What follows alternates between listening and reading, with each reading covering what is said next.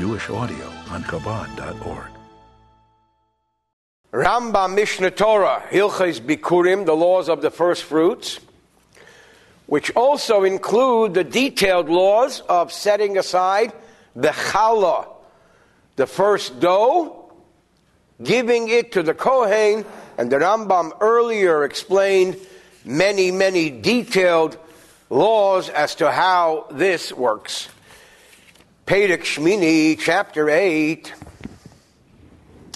What if somebody decides, Hamafrish chalosei kemach, he's going to set aside his challah gift while it's still in the raw state of flour, before it gets mixed with the water. Now we learn that the obligation does not really kick in until the flour is mixed with water. He decided to be different. He's going to allocate it while it's still in a state of flour. Says the Rambam, Eina challah. It's not considered challah. V'gezel biyad kohen, and the Kohen should return it. And the expression here is, and if the Kohen refuses to return it, he's stealing it. Because it's not challah until it becomes dough. Flour without water is not dough. Furthermore, because it's not challah, ushar ha'isa, chayebes bechallah, and the rest of the dough needs to be, challah needs to be taken from it. And that flour, which was set aside for challah, if it has the minimum size of the omer, and he makes a dough out of it, then he sets aside challah from it. The minimum size of omer, the definition of omer, according to the Kahat Chumash chart, 2.61 quarts or 2.475 liters. Again, 2.61 quarts. If that's the volume of the dough, and he makes it a dough, he must set aside challah, kishar kol kemach chulin. Just as the law applies when somebody makes dough from any other ordinary everyday flour. Base 2, at what point in time should one actually set aside the challah? When does the obligation kick in? When do we set aside the challah? When he places the water, and the flour becomes mixed with water. He then sets aside the challah from the beginnings of that dough which was kneaded. Shenemar, as it says, Reishis arisei seichem, the beginnings of your dough. Vehu, provided that shelo yishoer sham ba'areva kemach shalei nesare b'mayim shiroimer. When does this apply? Provided that there is no measure of unmixed flour, of raw flour, that did not become intermingled with water, the size of an omer. But if there is, then it was set aside prematurely. V'im omar, what if he said, Harezu challah, this piece of dough, which I am now setting aside as challah, is challah al ha'isa, for the dough, v'al haser, and for the yeast, v'al hakemach, and for the flour shenishtaya that's left over. So he actually verbalizes and states that this dough that he's now setting aside incorporates everything that is mixed and not mixed. And when it will all be one big dough, at that point in time, that piece of dough in his hand will become sanctified as challah. Remember, we learned earlier, challah is holy food, like truma. Then, even though the entire dough had not yet been mixed, but he made this clear statement that which I'm doing now will kick in when everything is mixed. Technically, that works as well. Which, as the commentaries point out, also is a statement which is also part of the first law, that if somebody has only flour and he sets it aside, if he made a condition that when this flour is mixed with water it will be challah, then there are those who say that could work as long as he specifies that it will happen and it will kick in later. Gimel 3.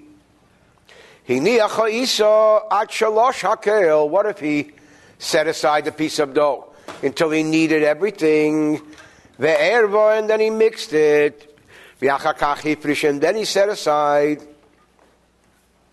That's no problem.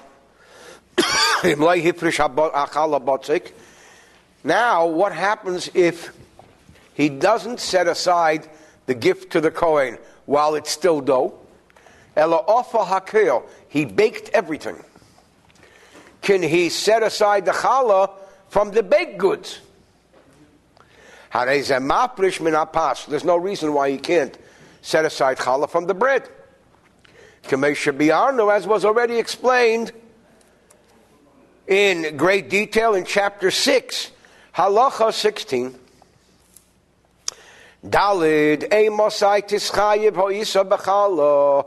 At what point in time does the obligation kick in to have to take challah from the dough? So here he gives a very clear definition. If he's using wheat, Mishet Tigalgel Bechitim B'Yisorev HaKemach B'Mayim. When the wheat flour was rolled into a bowl, it's like a ball of dough, and all of the flour becomes mixed with the water. That's if it's wheat. Or shetitamteim biseirim. What if it's not wheat? It's barley. Barley has somewhat of a different makeup. When it becomes one single mass, it all becomes one block and one body. Not necessarily round in the case of barley. So that is when it kicks in. With the wheat, when it becomes round, a round ball. With the barley, when it becomes a mass or a block. And until that point in time, v'eichlin arai, one may snack mino isa from the dough, achid disgalgal b'chitin, until it becomes a ball of dough. If it's wheat, v'titamtem baseirim, or a block of dough if it's barley. Now, what if it's not wheat and it's not barley? What if it is v'hakusmin, spelt? Kechitim is like wheat, and it has to become a ball. V'shibeilis shul v'hashifein, and oat and rye, as he translates it here, kiseirim, have the makeup like barley, and they have to become one block. Hey, nisgalgala b'chitim, v'nitamtama b'seirim. What if it became a ball of dough in wheat and related grains? What if it became a block of dough in barley and related grains? Then, once it reaches that point, if somebody eats from it before the challah gift was set aside, chayav misa. This is actually called partaking from tevel. Just as in the case of truma, it's a very serious transgression, and there is a heavenly death penalty imposed. Mipnei shehi tevel, this is called tevel. It's called produce from which the Kohen's gift was not set aside. Therefore,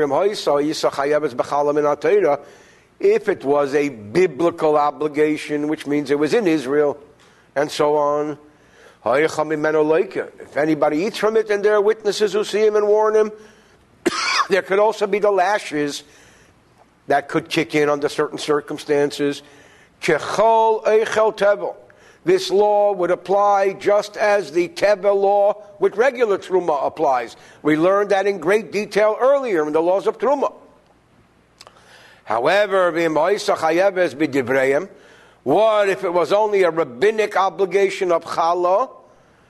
Makanese makas mardus, then the only possible ashes that could ever take place for a rabbinic transgression is a rabbinic rebellious type lashes we learned about many times earlier. Vav 6, to complicate the plot, Isa, a dough, shenidma, which becomes mixed with flour, that is truma, that's called dimua, nidma. You have regular dough mixed with truma dough. Achalate is galgal until it's rolled into a ball, ptura, it's exempt. As we talked earlier, mishat is galgal, once it's rolled into a ball, chayebes, it's obligated.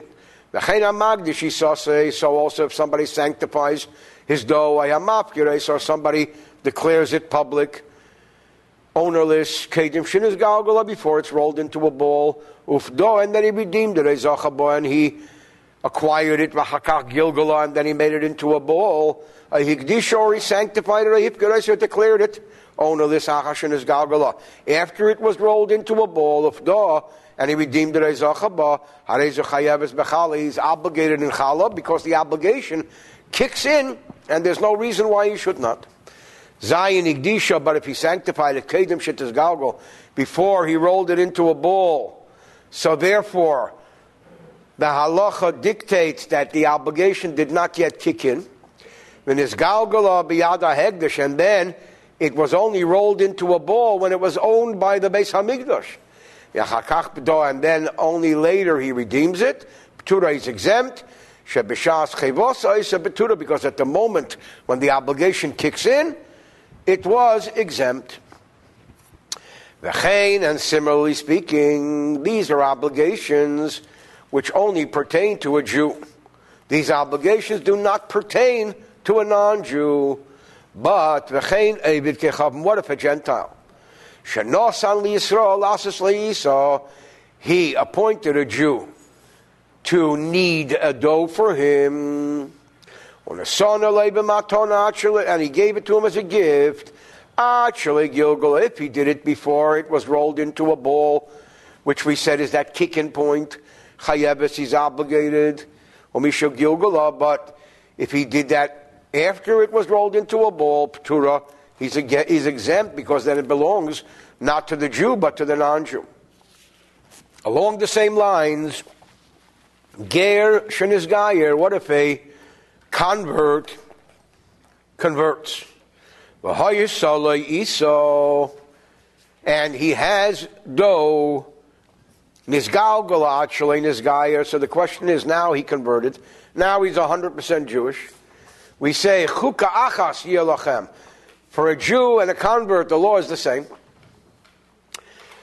If it was rolled into a ball of dough before he converted, ptura, then he's exempt, because at the time of conversion, there's no obligation that kicks in. The mission is gayer, but if he rolled it into a ball after conversion, chayebes, he's obligated. If one is unsure, chayebes bechala, the obligation of challah should kick in. In doubt, excuse me, lefi, because shehu avein misa, because it is a life and death commandment. We said earlier, there is the heavenly death penalty. V'zar she'achal chalas sopik zu kayetzeva. However, what if a non-Kohen consumed this doubtful dough? Ein chayav aleha chaimish, he does not have to add the 1/5 when he makes restitution, since there's a doubt concerning the matter. So he has to make restitution, but not give the 1/5. Yud, we know that the dough of challah must be maintained in a state of ritual purity. Isa shanelad basafik tmeya kedesh shetes galgo. We're talking about back then when ritual purity was observed during the Beis Hamikdash time. If there was a dough that doubt kicked in before it became a ball of dough. Yasena b'tumah, he should make it in a state of impurity. How could he take dough and make it in a state of impurity? The answer is because before the holiness kicks in, why not? You're allowed to take regular dough and make it impure. It's not holy. Now, what do you do with the challah? So the law of impure challah mirrors the law of impure truma. The tisarev chalosa, the Kohen uses it for fuel. It is consumed. The Kohen needs fuel too. So just as the truma acts as fuel for the Kohen, the challah does as well. Neilad la achar shenis galgala safik tuma, once it was rolled into a ball of dough, if there came about a doubt of impurity, shevado metames achol min atayr, where if one was certain it would clearly defile this biblically, yigmarena betara, then the solution is he completes creating this dough in a state of purity. Shekol shevado metames achol, anything where if it certainly would have defiled regular dough, gozru, our sages decreed al sfeike, when there's a doubt bechulin in a case of regular everyday dough, hatvulin lechala, which are tevel for chala, which means from which chala has not been set aside. Shalayatamoisa, the decree is that they should not defile it because they are tevel for chala, and then the chala is dependent. It might be impure and it might be pure. It can't be eaten because it's not pure. It can't be used as fuel because it might be pure. So in that case, it just sits there. Yud Aleph 11, a person should not process a dough in a state of defilement to begin with, but a person must take care to begin with to retain ritual purity during the time that people did that. Eliezer should be meticulously careful, and he should make an effort, the attire that he should be pure, both the person, Bekelev, and his vessels, and his utensils, Kidei, in order that Lahapish Chala, he should be in a position to set aside pure, undefiled Chala. What if there is between him and the water more than 4 mills? I guess he means the water of mikveh, where he can go purify himself. Yaseno betuma v'yapish chalat meya. In that case, more than 4 meals, he's not obligated to go, and he can make it in a state of impurity and set aside the challah in a state of impurity. Okay? A meal, according to the Kahat Chumash chart, is 0.6 of a mile. I guess pretty close to a kilometer. What's a kilometer? 0.6 of a mile is a meal. Okay. Very good. So if it's more than 4 meals, he's not obligated to do that. Yud Beis Einesin Chalas Amoras B'Torah. Now, mirroring the laws we had with Truma, we now have a similar problem with Chala. We're not allowed to make the Chala of someone who is unlearned in a state of purity. Aval Eisin Isas Chulun B'Tahara. But we can make everyday dough in a state of purity. But if we make the challah in a state of purity, then we're going to put it in the hands of the unlearned man, and he's going to defile it. So we're contributing to his sin. Ketzad, spell it out. Megabalo Isa zehachaver. A chaver, which means a learned person, may mix the dough, and set aside the challah portion,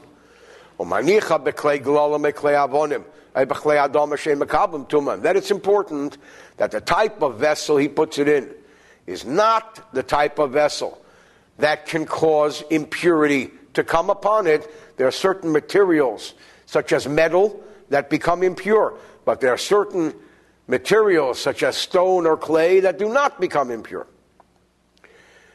It's when the unlearned person comes, he takes both. And so Isa the dough, and the challah, and he says to him, listen, my friend, he's zoyer, be very careful, that you not touch the challah. We have to assume the unlearned man is in a state of impurity. But it's in the type of vessel that won't carry it over. Shema tachzer litibla. So we warn the guy and we tell him a myth. We tell him something that's not 100% correct. We say, if you'll touch this, it will be restored to a state of tevel, where you'll have to do it again, take the challah again. But that's not true. The worst that will happen is it will become impure. Okay, why do we allow misrepresentation? Mishum kedei chayav shel gabel, because the learned guy who makes dough for a livelihood, he needs to make a living too. And therefore there was a liberty taken in order for this man to be able to make a living.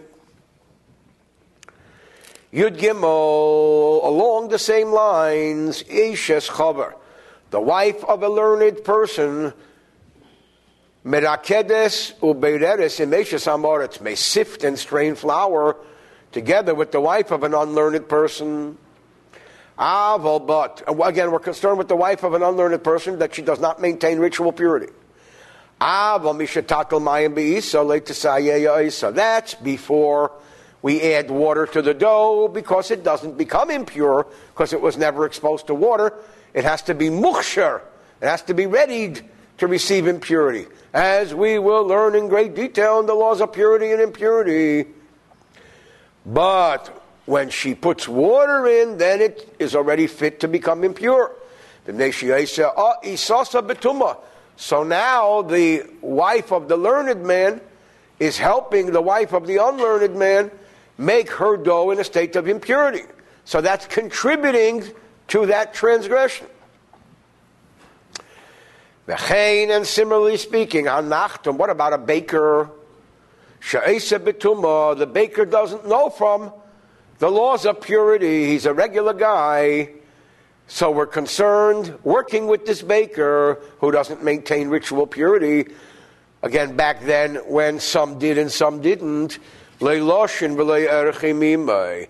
that case, one should not knead or work dough together with him.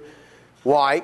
Because the rule of thumb is that being that it's a time when people have to go to the Beis HaMikdash, and people who don't know will bring about a serious violation, going into the Beis HaMikdash with something that's impure, or making challah impure, she'ein machzikin yedei eved avera. We can't contribute to the transgression of those who do transgressions.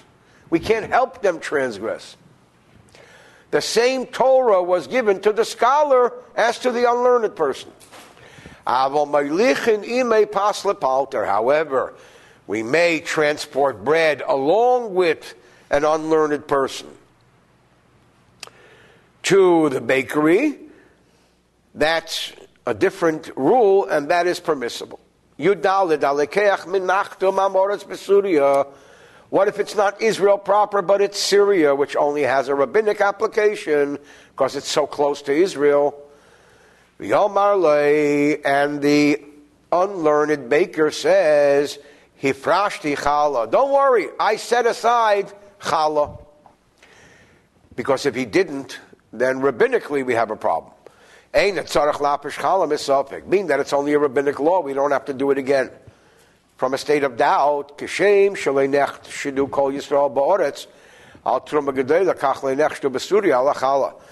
as we learned earlier that in Israel, the Jew is not suspected with regard to truma because of the seriousness of the transgression, so also the Jew is not suspected in Syria on challah, even though it's only a rabbinic law. Tesvav 15, the closing paragraph. When a person purchases bread from a baker in the diaspora, tzarich lahapish challah misapek. He must set aside challah just in case the baker didn't do it. We're talking about a baker who's not learned, even though he says, I separated challah, but we have to separate it. Nowadays, part of the job of a mashgiach in a bakery is to make sure the challah is taken. But if somebody purchases bread from an individual, certainly I'm a sarach etzli. If somebody takes hospitality from an unlearned individual, and the guy says, listen, I know what I'm doing, I took challah, being that he's not a professional, but he's an individual. Certainly if he's a host, we don't have to do it again, but we can trust him and take him at his word. Why? Because even in the case of challah, an unlearned person is believed in chutz la'aretz, in the diaspora. End of chapter 8.